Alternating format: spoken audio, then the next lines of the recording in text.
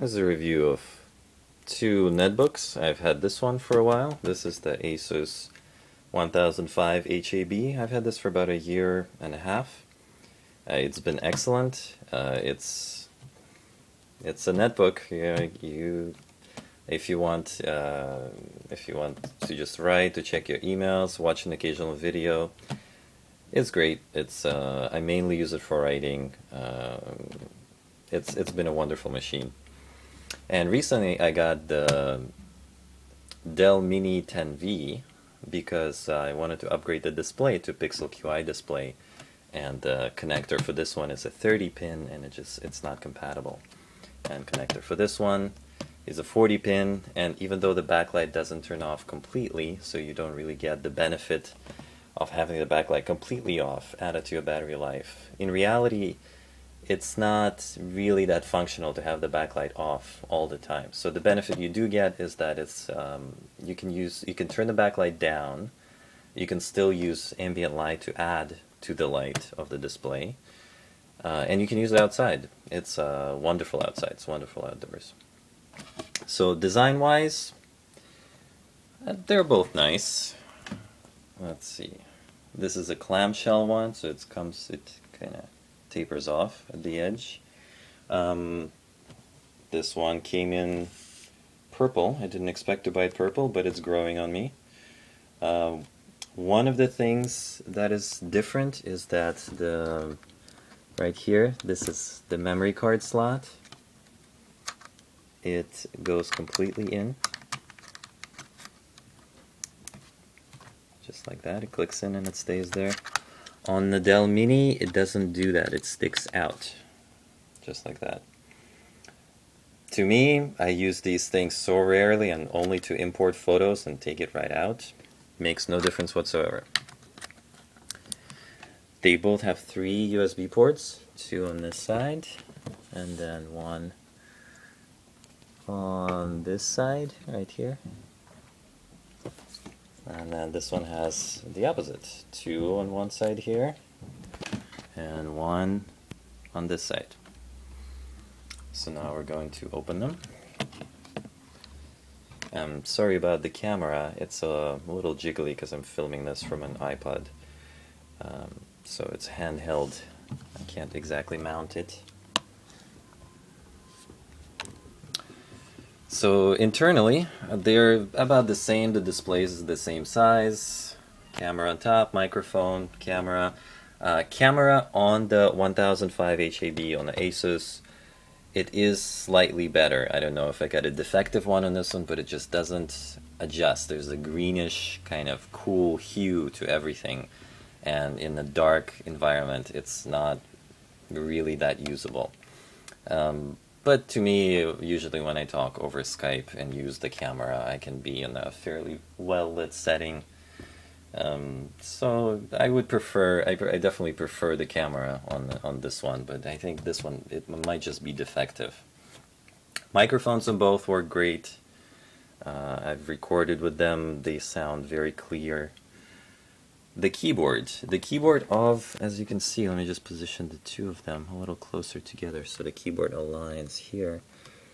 As you can see, the Dell Mini has a slightly longer keyboard. As far as the width of the keys, it's about the same.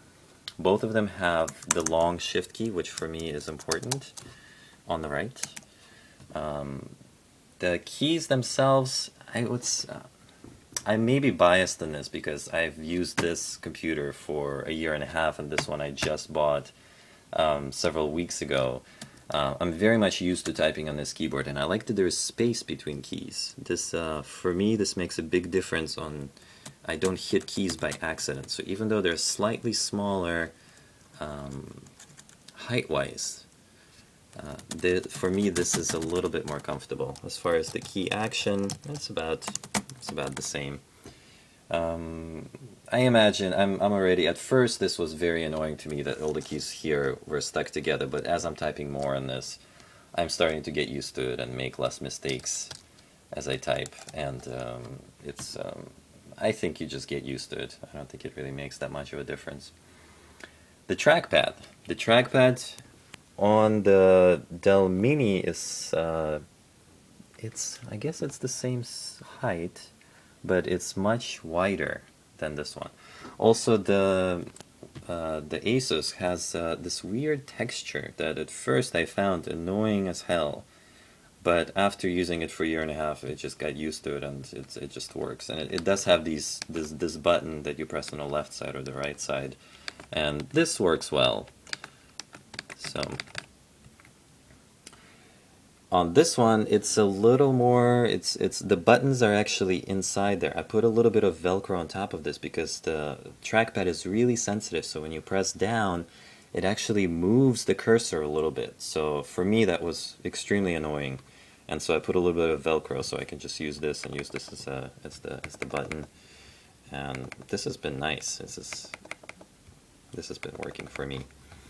Some people may not find that annoying, but I prefer not to have the tap click because on this small keyboard, and occasionally you end up clicking, the hand ends up hitting the trackpad, and if it just moves it, it's usually no problem, but if it actually clicks it, then I've experienced some things get moved and it just becomes erratic and not very nice. But I'd say both trackpads about the same. Alright, let's turn them on. Oh yeah, before that, this has the N270 processor, which runs at 1.6 gigahertz. This has the N280 processor, which runs at 1.66 gigahertz. In reality, it makes no difference. I've noticed no difference whatsoever. I've changed the memory from this computer to this computer. So now this has 1 gig and this has 2 gigs. And let me tell you, changing memory on a Dell Mini 10V is a complete nightmare. You have to take out your keyboard, you have to disassemble the whole computer. Take out this, take out the trackpad, take out the motherboard actually. You have to lift it off.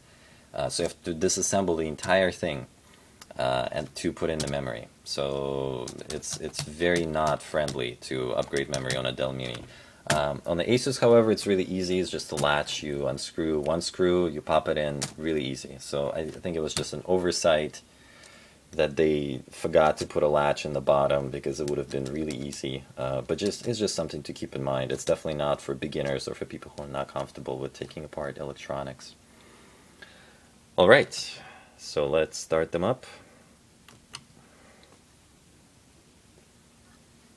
And they're going to wake up from hibernation, because this is how I tend to, I notice it preserves the battery really well if it goes into hibernation instead of sleep. And it can be on for days, for even weeks, for a couple of weeks it can hold the charge without losing it at all. So this one started up just a tad bit faster, but I've tried this a few times before. It doesn't really make that much of a difference. This is a small thing, but here you can see the key is lit fairly bright, this blue. You get used to it and it stops mattering, but if you're working in the dark, it's fairly bright. So you're staring at the screen, which it is at a low setting, and this key, I wouldn't put it there, the light there. There's also all these keys, all these lights that you see for wireless, for everything. They're kind of redundant, never end up looking at them. The Dell Mini only has one light. It's right here. When you type, you put your hand over it. You don't see it. I think it's great.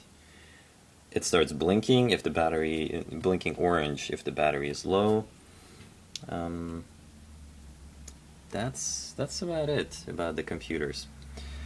The battery life on I got the extended battery for both of them. This one has the 52 mAh, and this one has the 66 mAh. So I get about 7 hours on this one, and about 5 hours on this one, even with the Pixel QI screen that I keep at low brightness. So this does get better battery life.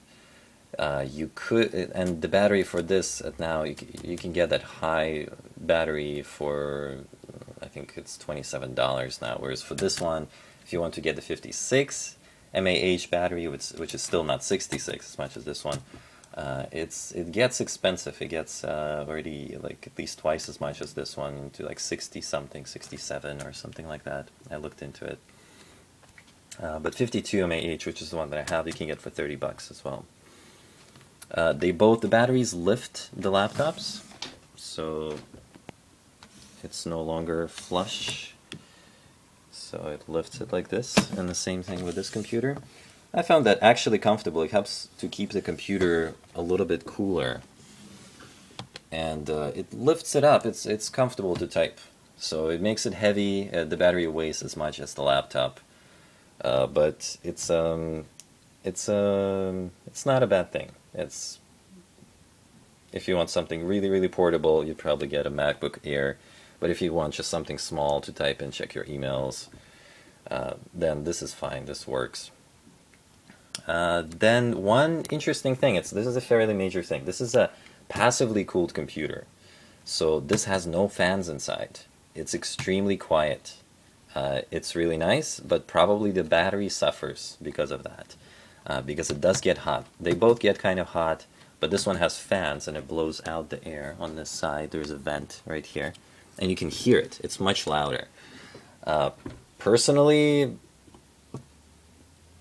I probably would prefer the quieter version, even if I do get a little less battery life. But again, it's something you get used to. It becomes white noise that you just cease to hear. One major thing is that speakers on this one are really low volume. When talking on Skype at the highest volume, it's just enough to hear it. So it's usable. I've done it. I've talked on Skype on this thing for a year and a half that I've had this. It works, but it definitely has to be in a quiet room. The Dell Mini 10V has very loud speakers. It kind of blows out, they get distorted, but it's loud, you can hear people, and that's a pretty significant thing for me. So overall, it's a much more usable machine in that sense.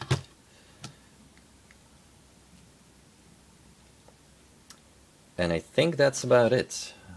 They're speed-wise fairly equal, so it's just a matter of aesthetics. And make sure you like the keyboard, make sure you like the mouse. Yeah, and good luck choosing. If I had to choose, I prefer the keyboard on this one, but everything else on this one.